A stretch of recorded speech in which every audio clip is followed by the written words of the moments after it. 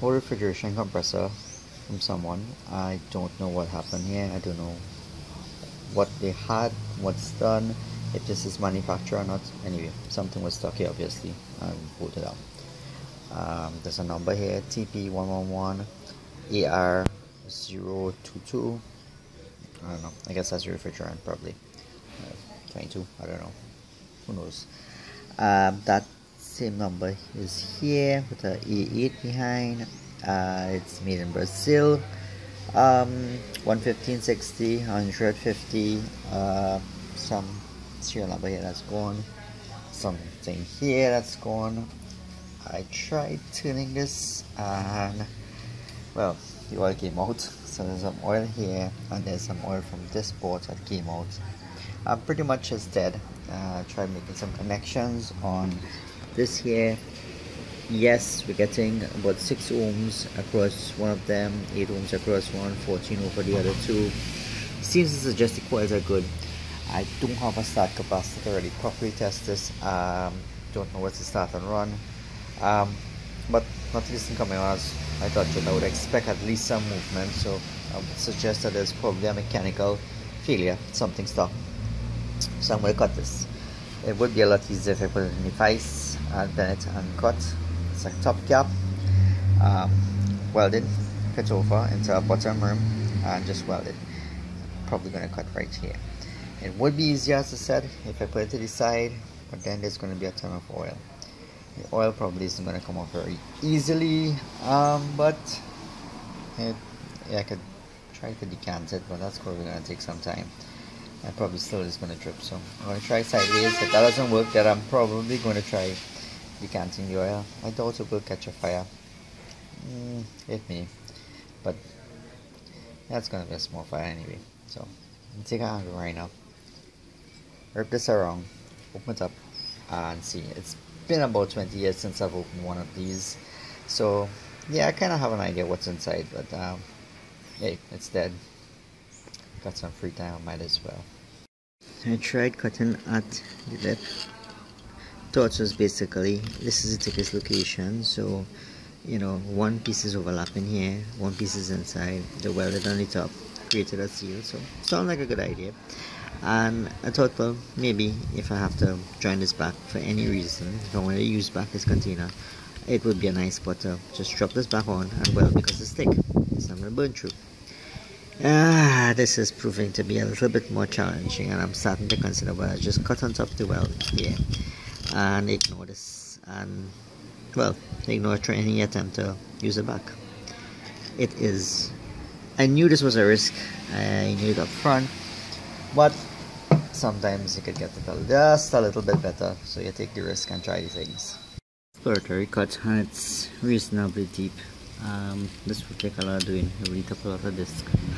So even though I've already cut all the way around to a reasonable depth, it may be easier just to go with this. I'll lose less this, I'll finish faster. So abandoned the approach. Despite great effort, it still took most of this. This isn't going to go much more past there before it's kind of useless, because as you can see, the head, there's only so much you could really cut based upon diameter. So we're starting to get in. So we've pretty much pried it open. So let me open it up and see, and we'll get back to it. Having got this, I am most surprised at the gauge of this metal. This looks like about 3/16. I'll check it probably, but this is significant. This is heavy. I didn't think. I thought the weight was actually in the copper coils. Really good decision to abandon this cut here at this point and go for the top. I really didn't expect it to be this thick. I thought it was just the metal flaying in when you cut, so that the thickness I was seeing wasn't real thickness. Turns out it was. You know, when you cut something, the metal flares in and you think it's thicker, but really it's just the little flakes like this that is giving you a wrong impression. This thing seems to have a heating coil or some sort of spring, maybe a heating coil, I don't know. A fairly significant motor. A really annoying smell with the oil. There's something leaching out. I don't know if it's safe. Cast and punched numbers. I assume this is balanced somehow. That should be quite interesting. This is not what I recall. When I won 20 years ago, it was a lot smaller. This was a lot thinner. I cut it with a hacksaw between my feet. I had no vice, no angle grinder at the time. This was, clamp it between your feet and cut it with a hacksaw. So clearly it wasn't this size, otherwise that would have been a little bit of a problem. But yeah, this is significantly different. I guess the designs have evolved quite a bit. So now I'll just have to start tinkering. I'm gonna have to cut out some of these things. As you can see, this is joined here and goes around there. Along the way, I had to trim off this because the disc got so short that this was bouncing and stopping the iron grinder from getting in. So yeah, there's a lot of interesting things in this. Let's get going. So, broken the edges off of this. I'm definitely going to use this for something. Can't figure out what.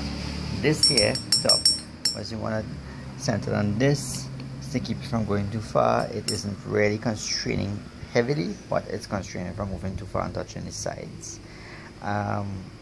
This is the base. As expected, I expected it would have been sealed and just punched out from the other side. So that's what's going on there. 4 spring loaded, 1 spring fell out, and these are the other springs, right? And what they basically do is vibration isolation. The oil looks dark actually. When it's dripping, it's really decent. It isn't dark, it's fairly light colored. I'll probably fill that into a container and put it aside. Don't think I have a use for that. I don't think it's probably wise to use it without understanding how the refrigerant, what kind of oil it is, and how the refrigerant, impacts upon its properties. What remains in it may not be the best idea to try to reutilize that in anything but just the more basic of things. As expected, these things are brazed in. So there's one here, there's one here, and then this is the one here. It's easy seen where it's brazed in. So those are the 3 things. What else? Right, just quickly looking at this spring here, it is not actually, I'm gonna make sure that doesn't fall on me. Right, that spring here is actually not a heater as I previously thought. It isn't connected electrically to anything. It really is just a protection for the wire. So what they've done is just slip that on, put a piece of plastic that was there before, and that constrains it, and if it vibrates and rubs against it, it wouldn't damage it. The steel is protected. So there's nothing into that here. And this is this is a very beefy motor. This is a very, very beefy motor. The question is whether I can get this to run. If this can run, it can be reused for another purpose. This is it cleaned up. You see amazingly how nice it cleans up. Yes, I expected to rust, but now with the oil all gone, the amount of metal particles inside here, it's no wonder this thing failed. It seems like a lot of wear. So we'll get to this now. This is all cleaned up, edges broken, so I'll find another use for this some other time. Right, not sure why they have 2 of these, not sure what they are. This looks like this is discharge. 2 ports it looks like. We'll have to crack that open and see. Eccentric, well, something like a camshaft, so it was the piston to go in and out. So motor, shaft, turn, piston going in and out. And therefore this looks like the suction side.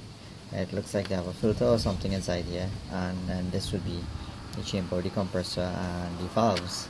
So I'm gonna pop this out and pop this open.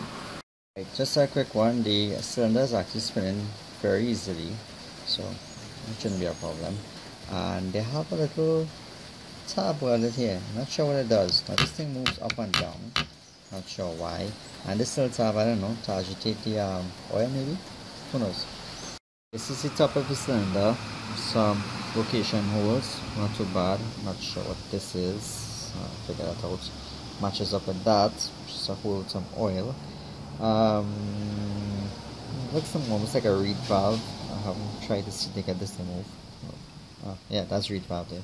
This is actually just the residue buildup. Yeah, makes sense. Right. So there's a reed valve there.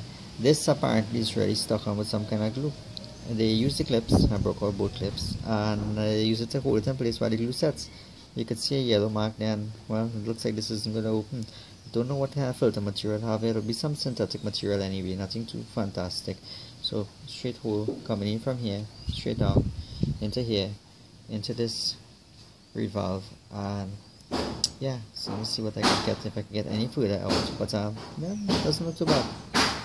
Anyway, when we put on the when we spin and we look at the compressor, it's pushing up and down this hole. So right, I take it when it has the suction, this depresses slightly and goes. When you have the compression, this would seal and it would come out through, I would assume, one of these ports. Right, that lines up with this here, so I guess it goes through here and comes out through, yeah, I guess it goes through here and comes out through these two ports, which would then line up with these holes coming in here, and this is the other two ends of this bell-shaped thing. Well, who knows why I did it this way, but okay, so that's basically the approach. Looking a little further, it's really only one hole, and that lines up with this one. So essentially, under compression, it comes through, it goes to this hole, goes down through here, goes down through the first one, comes in here, goes through this cup here, comes across here, and then goes into the second cup and through out the discharge line. That's an interesting system. There must be a reason that they decided to go through this way. I don't know what it is, but yeah, it goes through a long convoluted path to get out. This is just cleans up really nice smooth finish, fairly polished. I would expect that to get a good meeting surface because it does not actually have a sealant. That said, it's within an entire atmosphere of refrigerant gas, so I didn't expect that I really needed one. So I don't know if this is stainless steel. It looks like stainless steel. This looks like it's just casting. But yeah, so I'm just gonna put it back together. It cleans up pretty nice. All that black gunk came out, all the little residue came out. So yeah, I'm just gonna assemble it back now.